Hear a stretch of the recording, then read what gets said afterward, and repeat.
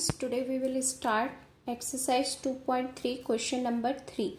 Write a Pythagorean triplet whose smallest number.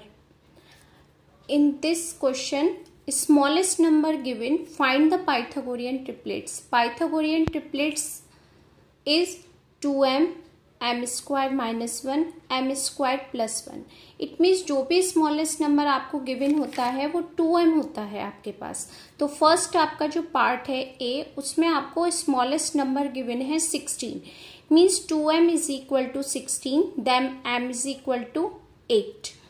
Second number, second Pythagorean triplet m square minus 1, m value 8, 8 put in this equation, 8 square minus 1, 8 squared 64 minus 1 is equal to 63. Next Pythagorean triplets, m squared plus 1. 8 squared plus 1 is equal to 64 plus 1 is equal to 65. Hence 16, 63, 65 is the Pythagorean triplet whose smallest number या whose number is 16. Smallest number given है, you can write whose smallest number is 16.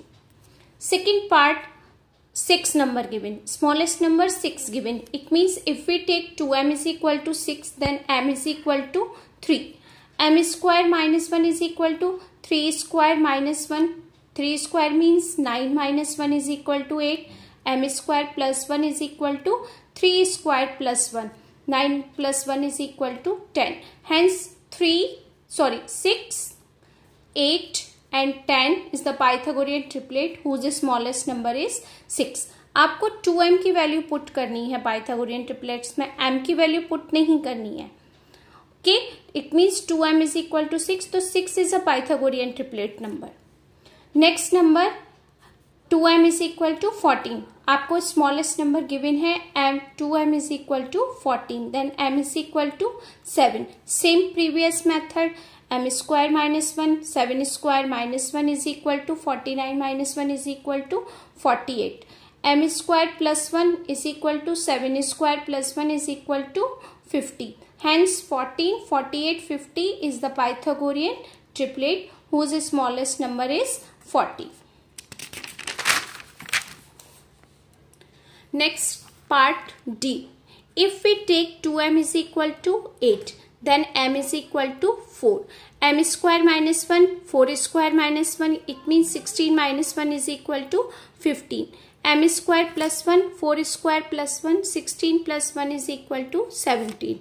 Hence 8, 15, 17 is the Pythagorean triplet whose smallest number is 15. Question number 4. Question number 4 is different. Write a Pythagorean triplet, one of whose number is A part same to same question number 3A part. Okay, question number 4 B part 35. 35 is a odd number. 35 is not even number. 35 is odd number. Let 2m is equal to 35, m is equal to 35 upon 2. जब आप 35 में 2 से divide करेंगे तो आपको natural number find नहीं होगा, decimal में कैलकुलेशन फाइंड होगी. Okay, it means we cannot take 2m is equal to 35. आप इसको किसी एक इक्वेशन में पाइथागोरियन ट्रिपलेट में 3 फॉर्मेट है आपके पास. फर्स्ट है 2m, सेकंड है आपके पास m स्क्वायर माइनस 1 और थर्ड है आपके पास m स्क्वायर प्लस 1. तो आप 3 में से 2m में आपने चेक किया, जो पॉसिबल नहीं हुआ आप इसमें पुट करके ट्राई कीजिए. Put in this equation, m square minus 1 is equal to 35. 1 transfer, it means 36. 36 का आपने स्क्वायर रूट फाइंड किया, इट मीन्स 6 फाइंड हुआ. तो m वैल्यू क्या फाइंड हुई आपको? 6. 2m is equal to 6 into 2 is equal to 12.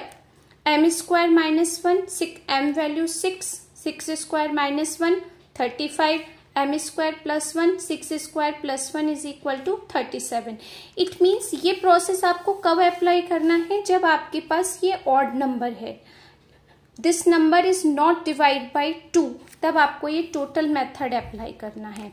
Hence 12, 35, 37 is the Pythagorean triplet, one of whose number is 35. In 3 triplets में 1 number आपके पास 35 है जो आपसे क्वेश्चन में पुटअप किया था.